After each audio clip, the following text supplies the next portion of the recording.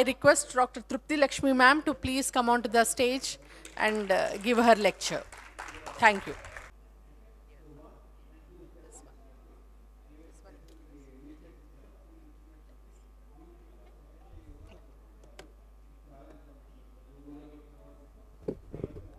Of the dais.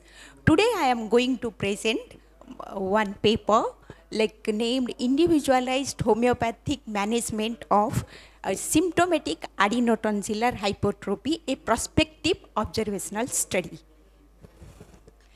So as this study was conducted by a multi-centered observational study, so let's know about all the writers. So here, like Dr. Hema Bindu ma'am from RRI Hyderabad, already you people will be knowing to her. Then Roja madam and Dr. Priyanka ma'am, Dr. Nabita, all are from CCRH, New Delhi. Then Dr. Ratansil and myself, we both are from, while working at the Regional Research Institute, Agartala. Then Dr. Binita from this one, National Homeopathy Research Institute of Mental Health, Kottayam. Then mostly like Manchanda sir, currently director of NCT Delhi, and rest all writers you can see. As this, it's my privilege.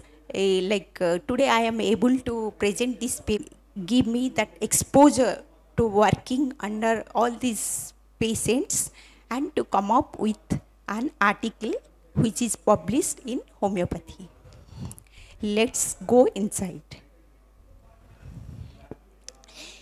While going for a research paper, first we should know what is the rationale or background of that paper.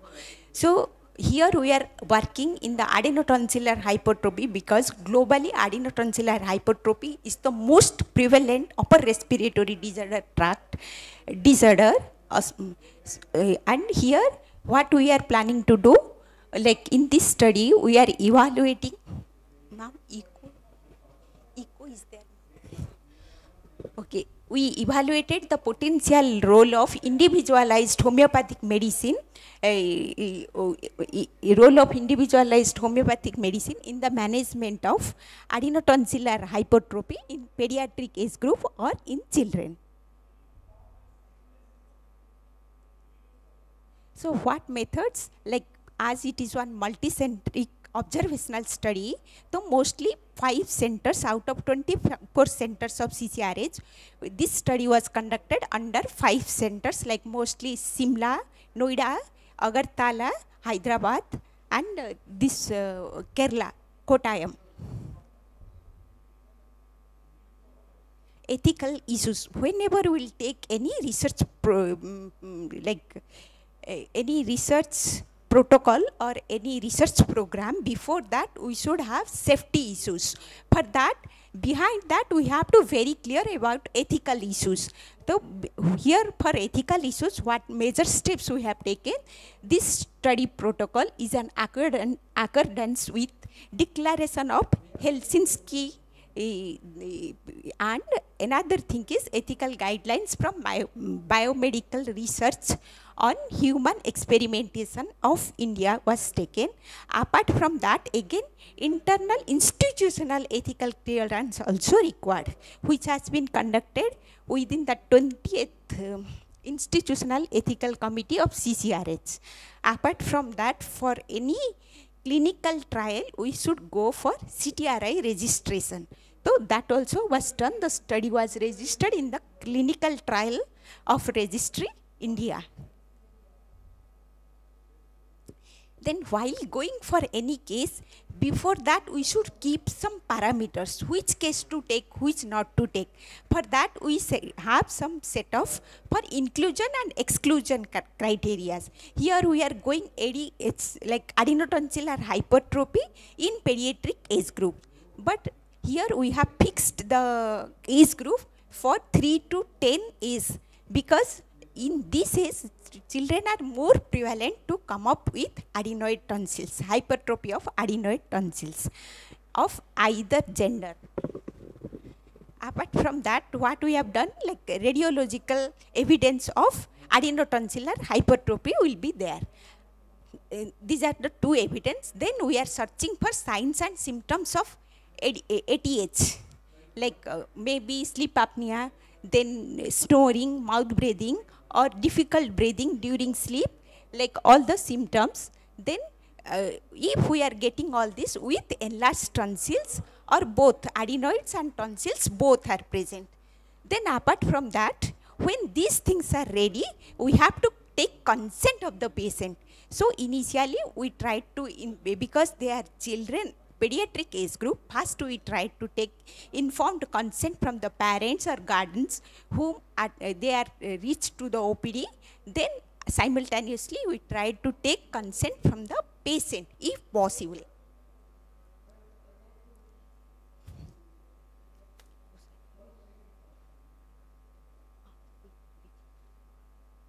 Okay, in exclusion criteria, we have taken people who are having high rise of fever, mostly 40 degree or 104 degree Fahrenheit.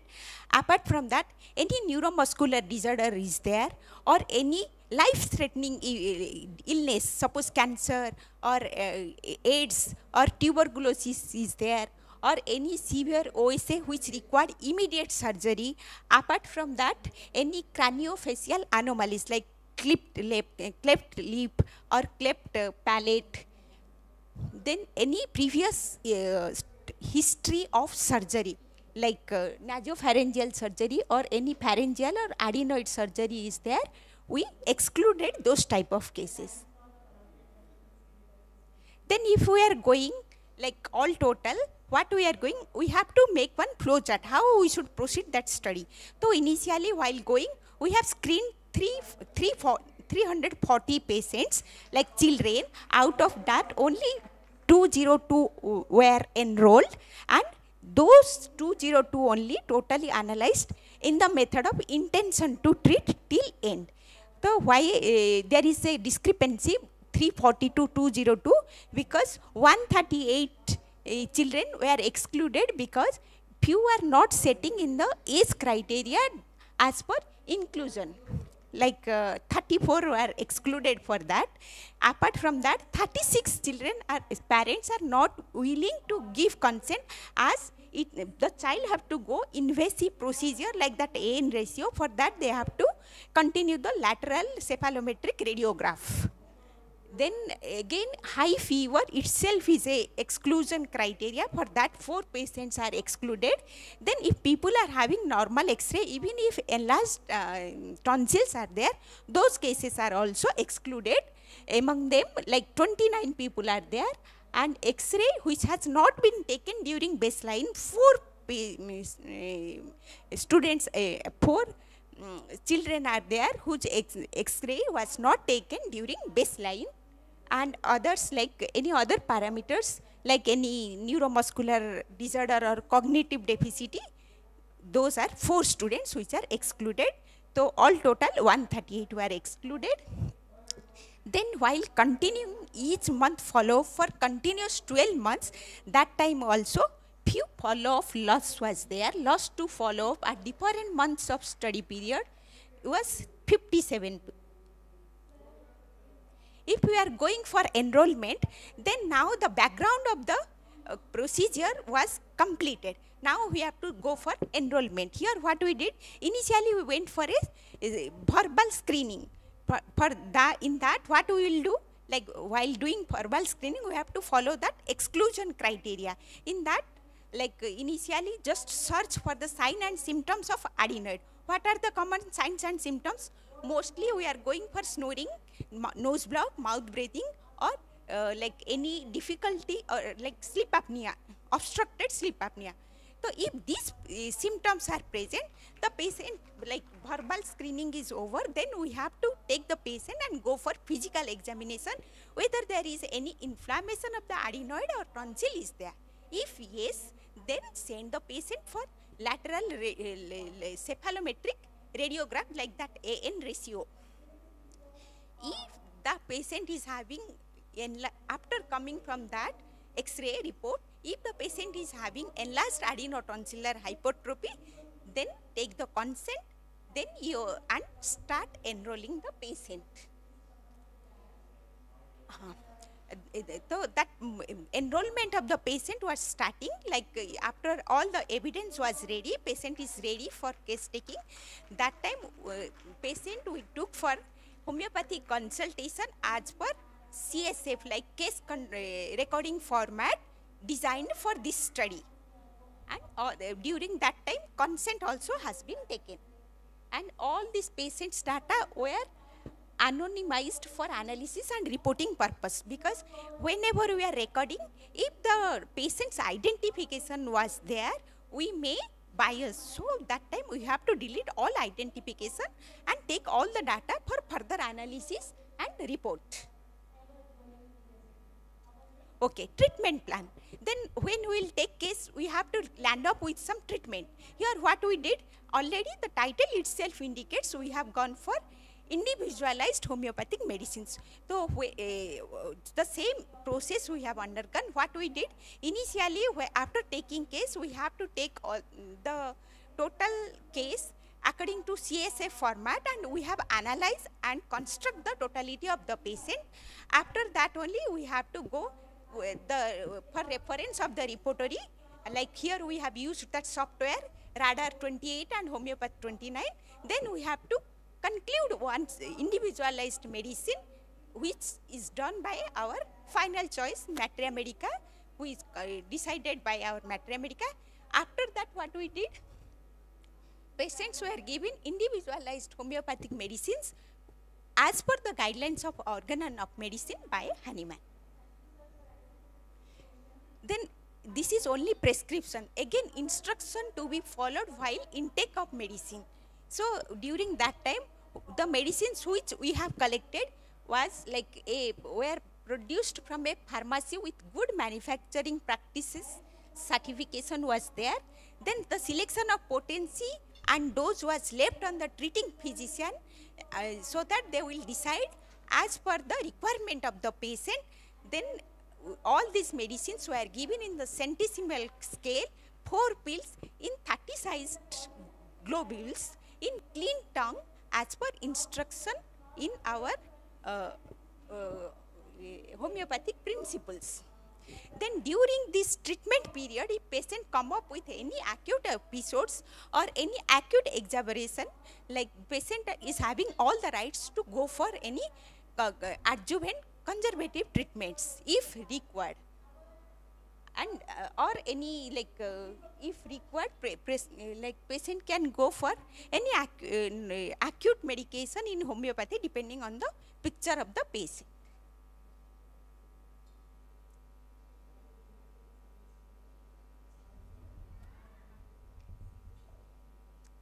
Depending on that position of uvula, oropharynx and that soft palate, you can able to evaluate and you can grade accordingly, and from every quarterly interval, every 3 months interval, you can match with your baseline. Another thing, like primary was score, second was Mallampati score, third one is your AN ratio, adenoid and nasopharynx ratio. In that already initially only we told ki lateral cephalometric radiographs we have to see. So for why we are using this AN ratio? For the accuracy, sensitivity and specificity of the adenoids. And this, because this is one invasive method, so parents are not allowing the children. For that we have done only during baseline, after 6 months and after 12 months. And it was done by using Fujioka method. That is the more accurate method where we can able to find out the exact measurement of the adenoids.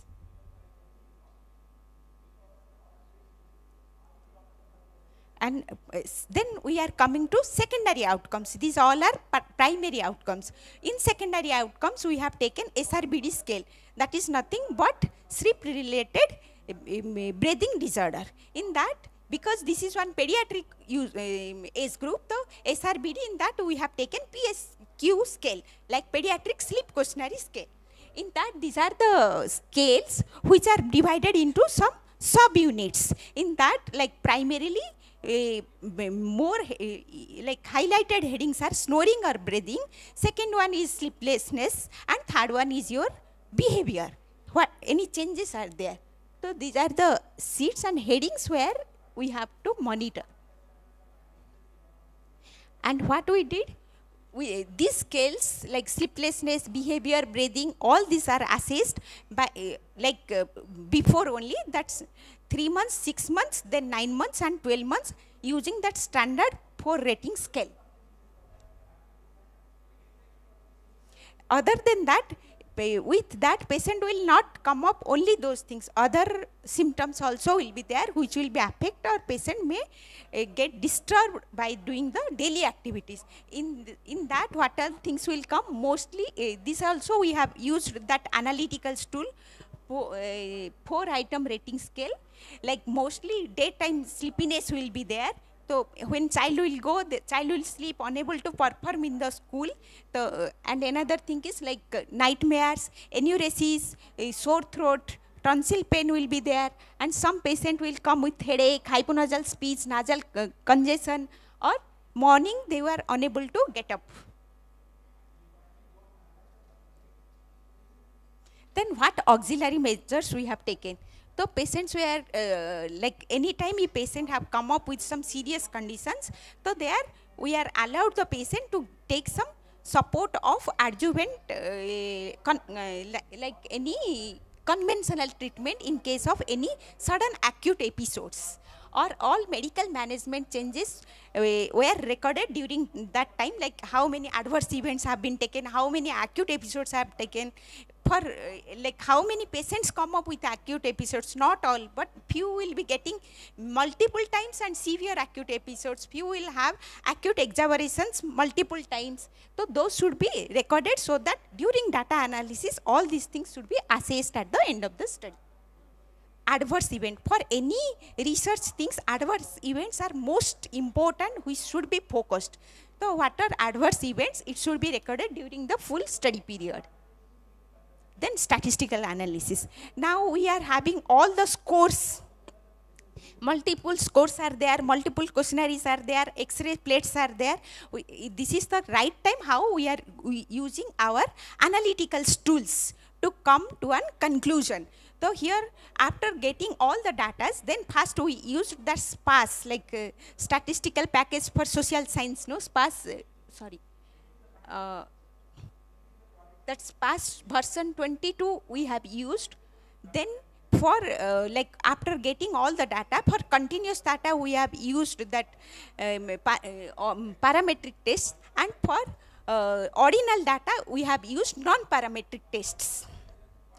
Because few things when you are seeing all episodes, that will be coming under ordinal data. So for those data we are using all non-parametric tests, and when we are taking questionnaires, that time we are getting some continuous data, that time we are using all parametric tests.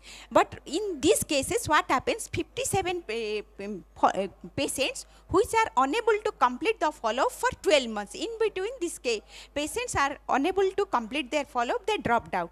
So we are putting that methodology, intention to treat, where we have to stretch each and every patient for the analysis till end without missing any patient. So for that what we did, for the missing values calculated by multiple imputation method for continuous data, and for ordinal data we did that last follow forward, last observation carry forward method for ordinal data.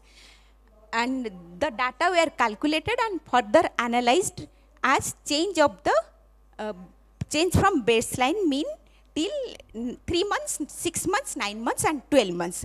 Then after so many data are there, what we did, we have taken, because every time we are comparing with baseline at every quarter, for that only here we are taking more than 2 time period comparison.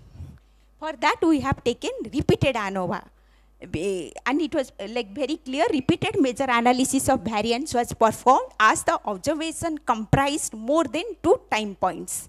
For that, because 4 times here we are comparing, for that only repeated ANOVA was taken. Then for that, any significance of the case, we have some 95% confidence interval with some p-value. Here from beginning only we have taken this study will be significant if the p-value will be less than 0.05. Let's come the result. Oh, sorry, again. Here, from the demographic data, what we got, the mean age of enrolled children was 6.59 plus minus 2.15 years, like most probably 4 to 8 years.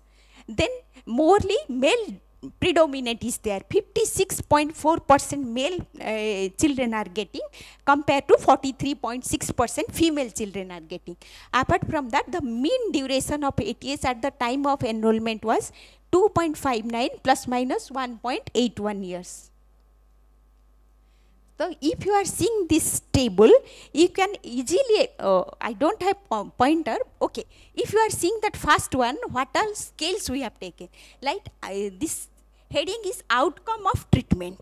Under outcome, we are having two, primary outcome and secondary outcome. Primary outcome contents of all adenoid symptom score, other symptom score, like we are missing two values for that. But that one also is significant. Apart from that, in secondary outcome, we are taking SRBD PSU scale, where we are considering the sleep, snoring or breathing and behavior. In all this severity of SRBD, all these four headings, you are getting the significance repeated ANOVA 0.001. So, when you are seeing this analysis, you can easily able to understand, like there is a specific potential role of individualized homeopathic medicine in the management of symptomatic adenotonsillar hypertrophy, because this study shows that significance. Any doubt? Okay, we'll go next. Okay. Come up with remedial part.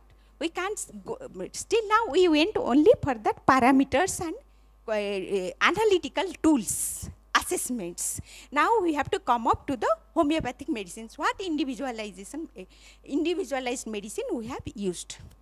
So here, like almost 23 medicines are used for 202 patients, and very clearly mentioned, like what are the prescription and how many patients we have prescribed, number of cases of that prescription. And second prescription, when there is a change or patient required any intercurrent remedy, or when remedy is not giving any significant result, that time we have to change the result and go for again reanalysis, re-evaluate the case, second prescription.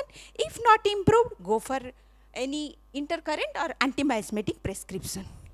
Now by seeing this only, you can able to understand this ATH when you go for a RCT, because this is one observational study which is very primary step or like formal information.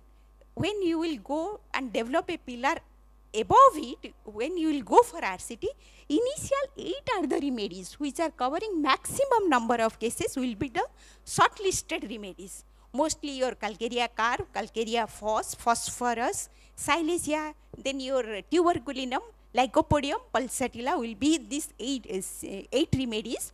You can take off like these specific 8 remedies, and it's how it works on ATH.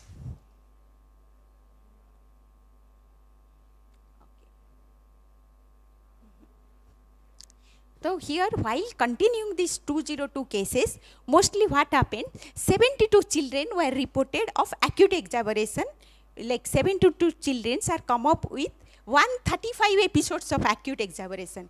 So in that, what we can able to do, we can able to manage only 90 episodes were managed homeopathically, but another 45 episodes with the help of conventional medicines, and in the, under that mostly antibiotics and antipyretics were mentioned, and in some cases where severe nose block were there, nebulization also was done.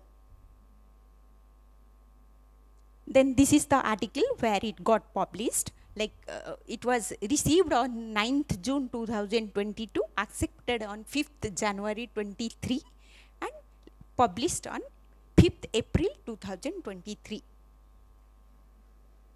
Okay, if we'll go to the highlights part, after knowing this part,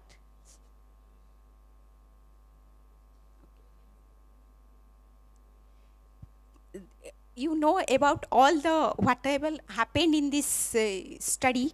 So now what discussion we should do regarding this?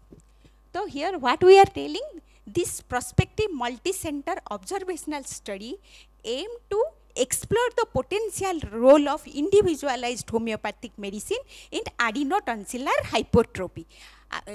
Apart from that, here we are telling individual homeopathic medicines were found not only to be associated with reduce the subjective symptoms of adenoids, simultaneously it restores or it resolves the adenoid hypertrophy if you are considering this AN ratio, Mallampati score, and with improvement of the quality of sleep by that SRBD-PSQ score as assessed by this score.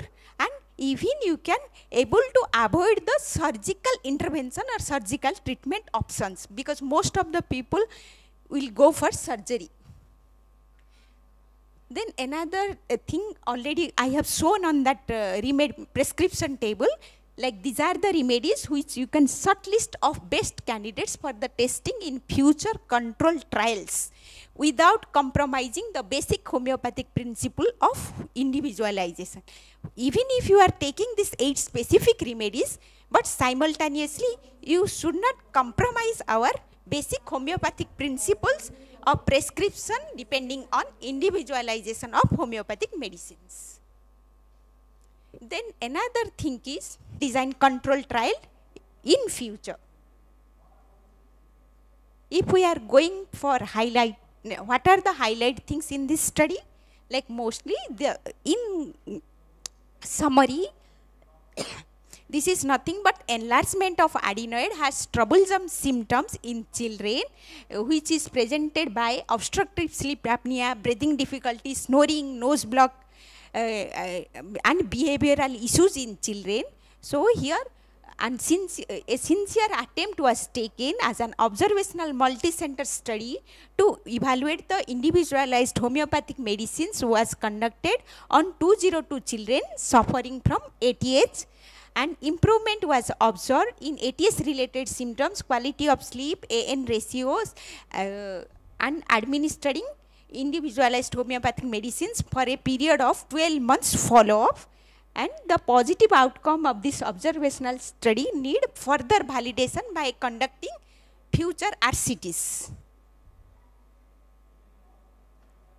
Okay, this is the reference side. If you want to read this article, you can go this side and download and read it in detail.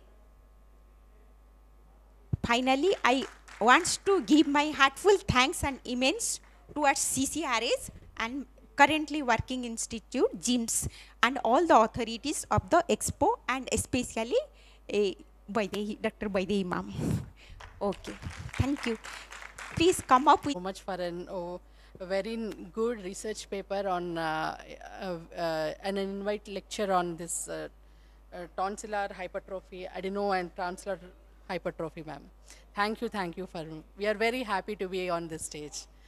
You have welcome, you have come here, and I really thank Jim's Dr. Naveen Pavaskar sir, where he has sent such a nice research papers for our in this platform, ma'am. This is a big thank you from bottom of our heart.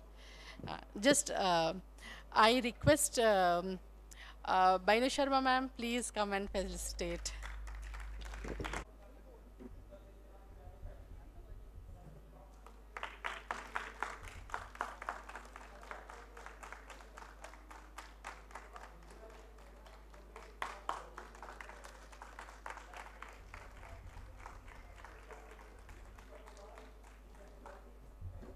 Yoga expert in Hyderabad, and who is a founder of, am I audible?